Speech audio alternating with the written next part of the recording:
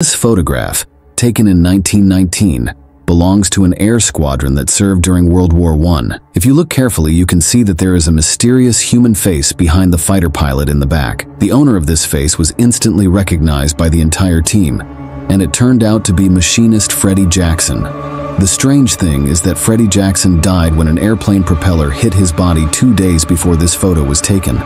It is still unclear how Freddy Jackson's face was identified in this photograph a few hours after his death.